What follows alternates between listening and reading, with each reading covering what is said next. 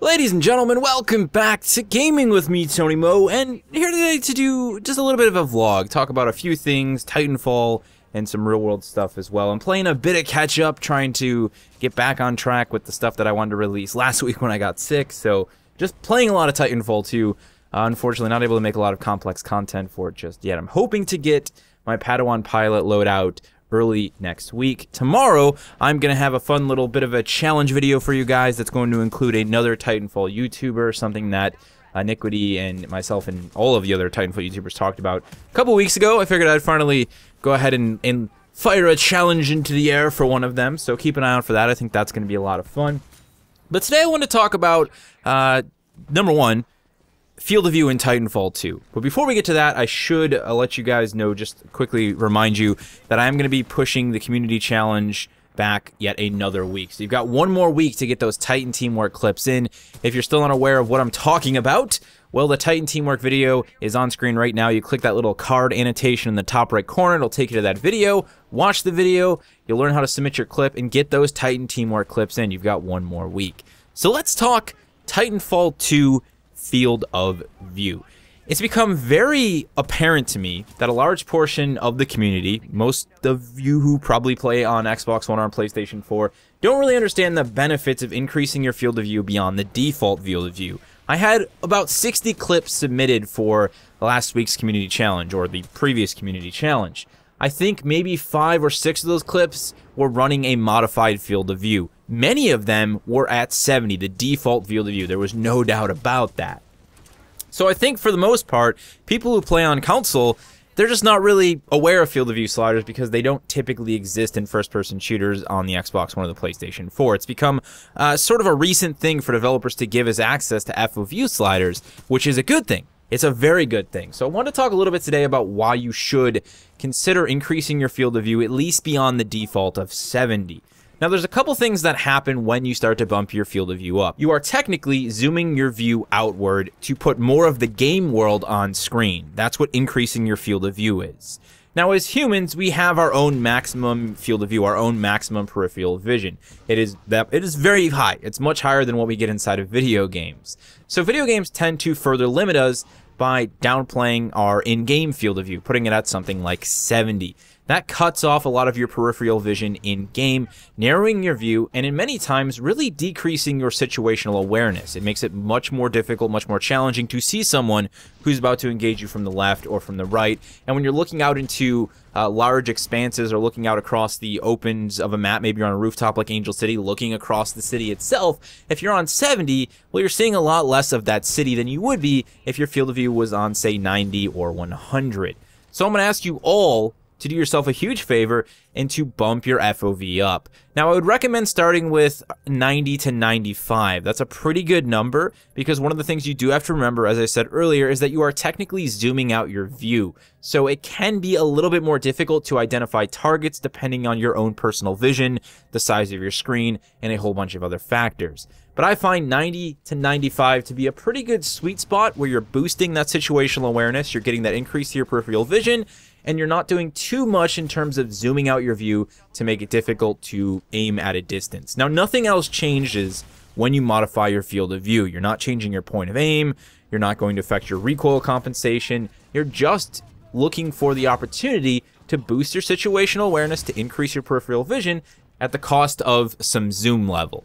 That's all I can really say. I'm going to talk a little bit more about field of view with an upcoming situational awareness video, but I just wanted to get this PSA out for it. Again, I think it's something that not a lot of people really consider. They don't know about it, or they haven't decided to tango with it for one reason or another, but I just trust me on this one.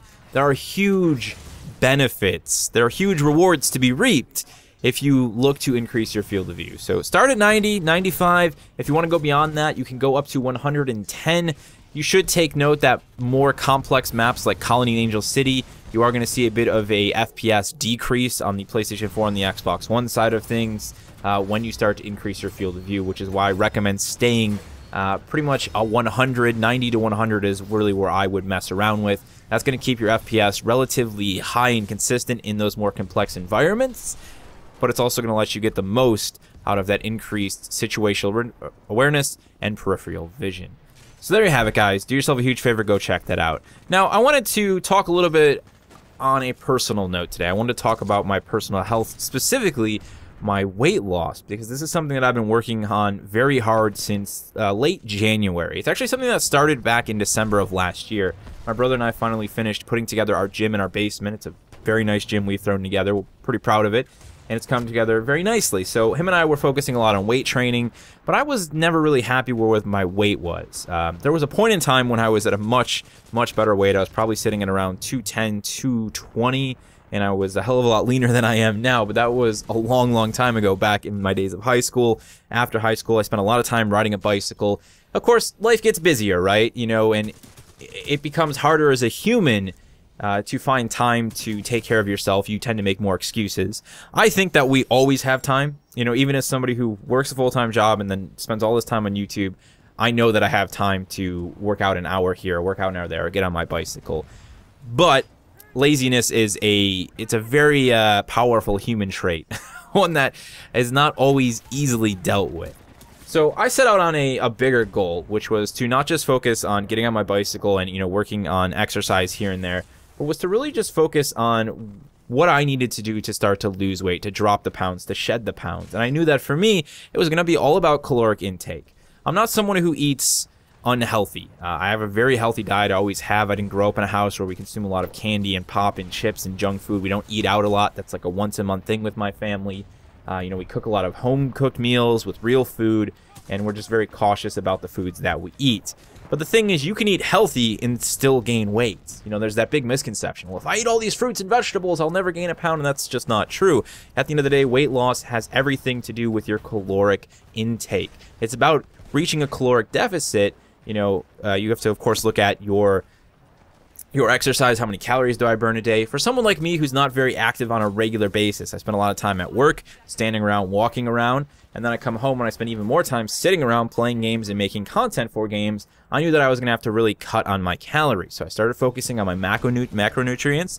I started with a relatively lower carb diet, and I started eating under 2,000 calories. And as I've been losing weight, I've been dropping that because, of course, as I get smaller, my body needs less energy, less calories to function. And I'm very proud to say that I started at 261.2 pounds January 21st. We are now here today in April, going into May, April 21st, and I hit an all-time new low this week of 234.3 pounds. So that's over 25 pounds lost in about 90 days. I'm just really proud of that. It was something I wanted to share. I think to really, not just because I'm proud of it, you know, it's a personal goal, but really to maybe get some of you guys jump-started.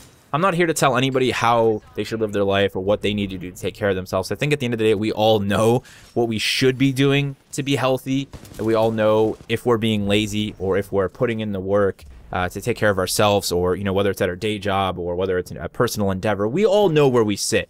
I'm just maybe getting some of you guys to be a little bit more transparent with yourself, a little bit more honest with yourself, and recognize that there is always time, that it's always a possibility to get back on track with your personal health.